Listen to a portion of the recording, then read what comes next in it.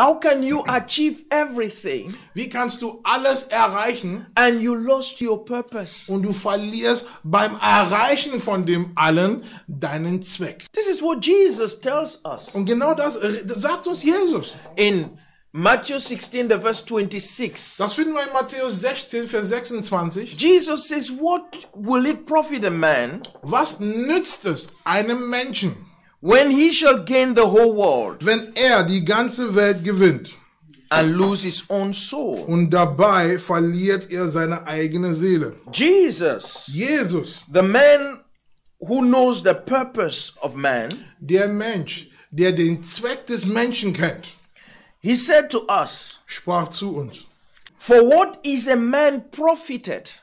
Denn was wird es einem Menschen nützen? What is a man profited? Welchen Nutzen hat es für einen Menschen? So what will really be a profitable man? Also, was ist ein nützlicher Mensch?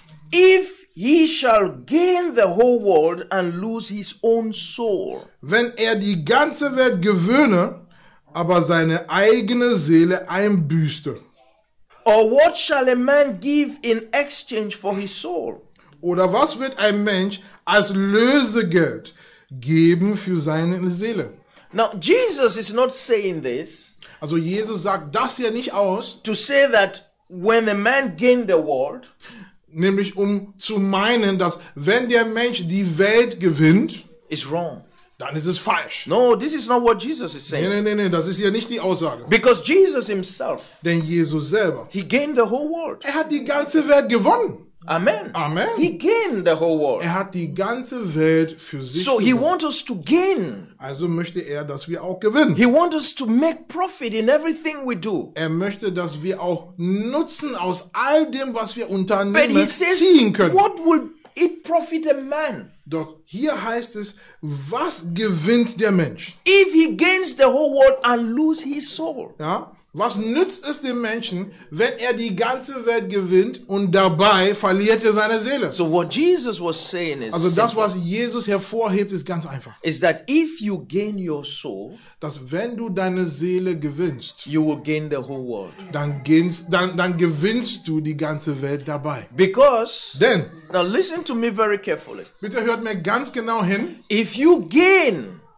your soul, wenn du deine Seele gewinnst, if you know the purpose for your existence, wenn du den Zweck deiner Existenz erkennst, you will gain the world. was geschieht, dann gewinnst du bei dieser Erkenntnis deiner Existenz die Welt. Because the world, Denn listen, die Welt, the world, everything that is in the world alles, was es auf der Welt gibt, is in your soul.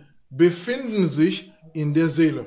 Amen. Amen. You see, people are looking for things that are already in them. Denn Menschen suchen nach Dingen, die schon in ihnen gibt. And so in trying to look for the things, Also in ihrer Bemühung, Dinge zu suchen, they lost the purpose for their lives. was geschieht? Sie verlieren den Zweck ihres Lebens. Because everything Denn alles has been placed in your soul. wurde schon dir in die Seele gesteckt. I can prove this to you. Das kann ich beweisen. Ecclesiastic 3, Wir schauen uns Prediger 3, the verse number 11. und zwar Vers 11. Look at what God said. Schaut euch mal Gottes You see, Aussage when he an. created man, Als er den Menschen schuf, Ecclesiastic 3, the verse number 11, Prediger 3, Vers 11, schauen wir uns an.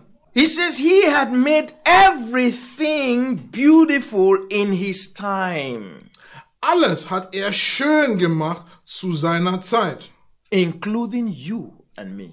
Und zusätzlich, also inklusiv, du und ich. Do not forget that you are a special thing that emanates from the mind of God. Also bitte vergiss es nicht, du bist eine besondere Sache, die aus Gottes Gesinnung abstammt. And so he's made you beautiful Also er hat dich schön gemacht. in the time of Christ, Und zwar zur Zeit Christi. in his death, In seinem Tod, in his burial, in seiner Bestattung in his und in resurrection. seiner Auferstehung He has made you hat beautiful. er dich schön gemacht. So we are in the time of our beautification. Also wir sind in dieser Zeit unserer Verschönerung. And that is not all. Und das ist nicht alles. And he had set the world in their heart. Und auch hat er die Ewigkeit in ihr Herz gelegt. Amen.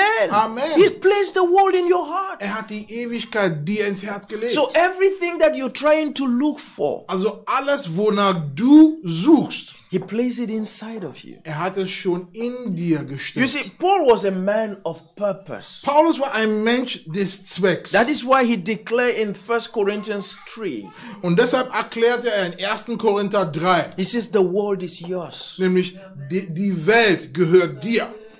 If you try to get the world, Wenn du versuchst, die Welt zu gewinnen, you will lose your soul. dann verlierst du deine Seele. You will lose the purpose of your life. Dann verlierst du den Zweck deines Lebens. But if you gain your soul, Doch wenn du deine Seele gewinnst, the world is in your soul. die Welt als Ganze gibt es schon in deiner Seele. And you will gain the whole world. So gewinnst du auch die ganze Welt. The world will be under your feet. Ja, die Welt steht dir zu Füßen. Everything within the world Und zwar alles, was es innerhalb der will Welt be gibt, under your influence. sie sind unter deiner Macht gestellt. And this is how powerful we are. Und genauso kraftvoll sind wir.